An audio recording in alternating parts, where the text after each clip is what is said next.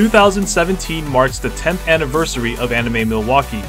Anime Milwaukee is the largest anime convention in Wisconsin, expected to welcome over 10,000 attendees in 2017. Anime Milwaukee had a lot to prove for their 10th anniversary this year, especially when their previous year was plagued with issues. Does Anime Milwaukee hit hard for their 10-year anniversary? Anime Milwaukee was held once again at the Hyatt Regency Milwaukee and the Wisconsin Center next door, both connected by a skywalk. Like its previous year, the Hyatt and the Convention Center both held this con perfectly, but there are notable changes with the location this year. The biggest and most notable change is that the convention has now expanded into the third floor of the Wisconsin Center. This is where the dealer's hall as well as registration was located. Another change is that the main events room is now located where the dealer's room was last year, and the video game room has moved from the Hyatt into the Wisconsin Center. I really love this new layout. For the most part, this expansion greatly reduced the amount of crowding, which I felt was an issue last year. There are plenty of food options around this area, including a mall with a food court accessible through the skywalk, as well as all the food stands on the first floor of the Wisconsin Center. As other reviewers have said before me, parking near the Hyatt can get expensive even after discounts.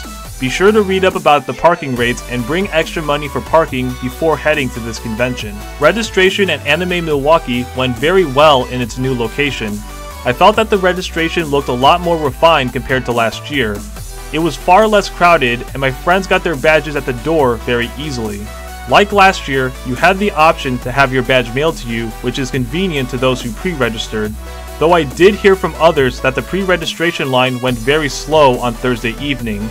I even noticed during some points on Friday that the at-con registration was far shorter than the pre-registration. Regardless, the registration was a huge step up from last year and was much more organized in 2017. Making its return to Anime Milwaukee this year was their VIP badge. This badge was worth the high price tag if you are going to this con primarily for the guests, as you had the ability to skip the long lines and get priority seating for all the panels. Another improvement from last year was their mobile schedule. Last year, Anime Milwaukee utilized the Conf Plus app, but it didn't work as efficiently for several people.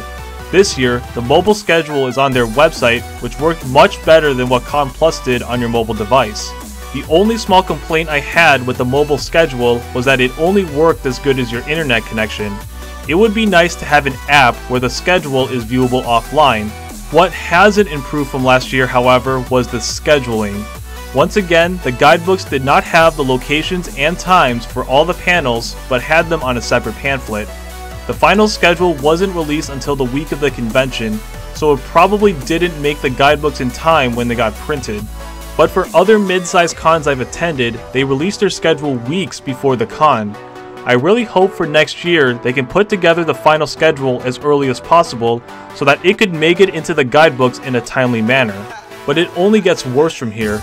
The scheduling at Anime Milwaukee had time changes across the board this year, from the panels to the autograph sessions and even some of the press interviews I attended. This resulted in a lot of confusion for several people I spoke with. I felt that the scheduling was the biggest flaw Anime Milwaukee had this year, and is one area AMCI needs to step their game up as they grow into a large convention. With those big negatives aside, Anime Milwaukee in 2017 was packed with so many things to do. There are plenty of different panels and events that could fill up your entire schedule. Events including the cosplay photo shoots, the masquerade, the burlesque show, cosplay combat chess, cosplay foam fighting, as well as all the guest events. And speaking of guests, Anime Milwaukee made a huge jump with their guest lineup this year for their 10th anniversary. First, they brought several different cosplay guests, fashion designer Mignogna, as well as several comic book and entertainment guests. But the most notable lineup of guests this year were all of the voice actor guests. Anime Milwaukee last year already had an excellent lineup of voice actors, but this year they went far beyond my expectations. They went from 7 voice actor guests from last year to an impressive 15 voice actors. Now 3 of the guests did have to cancel at the last minute due to the weather, but the amount of guests Anime Milwaukee invited was stellar and really set a new standard for this con in the future. What really left a bad taste in my mouth from last year were the autographs. The lines were long, slow, and we were blindsided with unexpected policies. This year, I felt that the autograph handling was handled much better this time around, but it did have its fair share of issues.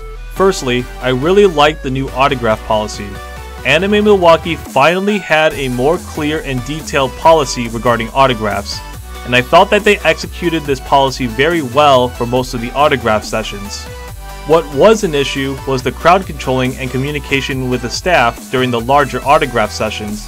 Several people told me that the crowding got so intense that they received multiple fire hazard warnings. And there was also poor communication with the staff that the autograph lines got cut, resulting in several people waiting for hours without being informed that they couldn't get an autograph.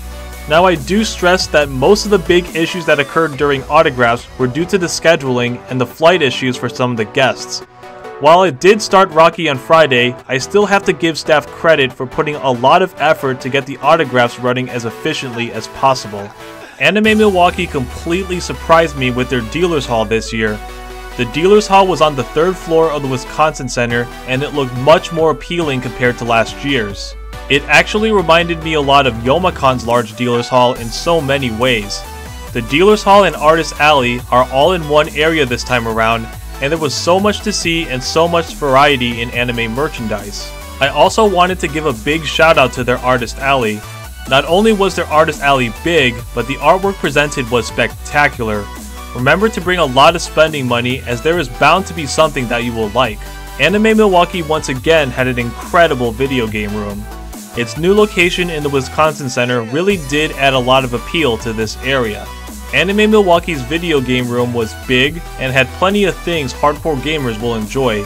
They had console gaming, PC gaming, arcade gaming, a rock band stage, and even Pachinko Fever.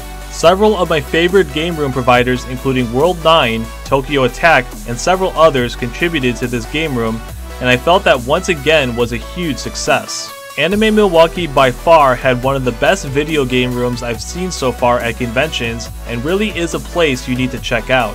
And finally, let's talk about the rave. Last year, Anime Milwaukee was criticized for having such an underwhelming rave. Several issues plagued the rave last year, such as the low music, the poor lighting, and the lack of adrenaline. This year, the rave really hit hard, and several people told me that it completely made up from its previous year. The music was great, and the lighting was excellent, and most importantly, the DJs truly did drop the bass. An excellent rave overall, and the people I spoke with all said they had an amazing night.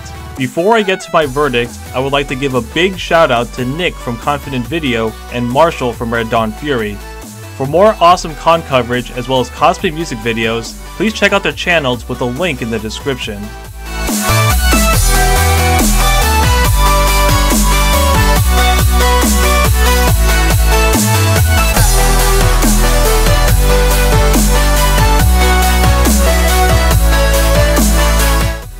Anime Milwaukee in 2017 made a number of improvements over last year, and I felt it was a solid 10th year anniversary, but it isn't perfect. Anime Milwaukee still has a lot of room for improvement when they grow to become a large-sized convention. The first thing I liked about Anime Milwaukee was the 3rd floor expansion. Utilizing the 3rd floor of the Wisconsin Center really helped this con a lot.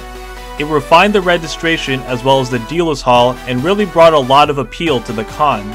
I also really loved the guest lineup this year. I never imagined Anime Milwaukee inviting 15 voice actors to the convention. Sure, 3 may have cancelled at the last minute, but I still give their guest relations a lot of credit for going big with the amount of guests. I also really loved the dealer's hall this year. It was big and had plenty of variety to satisfy all anime fans. Next is the video game room. Anime Milwaukee had a record of hosting incredible video game rooms, and it's no different this year. I've also said this in my review of DaishoCon, but I really feel that the state of Wisconsin really knows what they are doing to make amazing game rooms. Next is the Saturday Night Rave. I felt the music was awesome, and the DJs brought a lot of adrenaline to the crowd. Based on what others have told me, it was an incredible night. I also really liked how the con handled the registration this year. While the pre-registration could have been handled a lot better, the registration overall was a step up from last year's excessively crowded lines. And finally, I like the new autograph policies for this convention. Last year, I had a bad experience with the autograph lines and their policies, but after this year, I don't feel that way anymore. The biggest thing I disliked about Anime Milwaukee this year was the scheduling.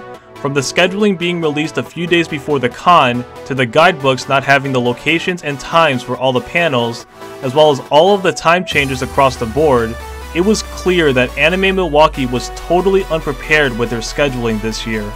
And the other thing I disliked was the autograph crowding and communication issues.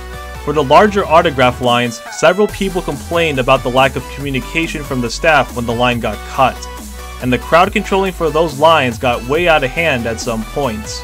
Anime Milwaukee is a mid-sized convention that unfortunately did not hit 10,000 this year, and my recommended travel time to the con is 8 hours or less. With Anime Milwaukee stepping their game up with their guest lineup this year, this is a great con for those who go for the guests alone. I also recommend this con to fans of vendor halls. While this con's dealer's hall doesn't even come close to cons like ASEN, it's still a great dealer's hall with so much to look at. Anime Milwaukee hosts one of the best video game rooms I have ever experienced at a con. Without a doubt, this con will appeal to hardcore gamers. And lastly, Anime Milwaukee is a great con for photographers and videographers. The lighting in the Wisconsin Center was on point, and you can get quite a few great shots in this venue alone. Anime Milwaukee in 2017 was an excellent year overall, but it isn't without its flaws. But with the amount of effort that they put in fixing several of the issues that plagued last year, I'm confident that next year will be even better. If you are looking for one of the biggest anime cons Wisconsin has to offer, then look no further to Anime Milwaukee. On a scale of 1 to 10, I give Anime Milwaukee 2017 an 8 out of 10. An excellent experience.